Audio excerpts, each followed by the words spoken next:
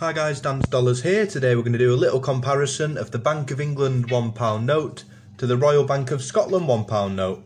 So the English one there has got Queen Elizabeth II there looking to the left, and on the Scottish one there at the bottom we have Lord Leigh Archibald Campbell, 3rd Duke of Argyll. So we'll flick to the back of the notes now. We'll start off again with the English one.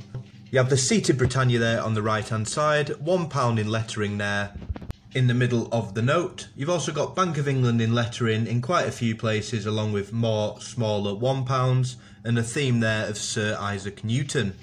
On the Scottish one there you've got the Royal Bank of Scotland again in lettering, £1 with the pound sign, with the theme on the back of the Scottish one, Edinburgh Castle.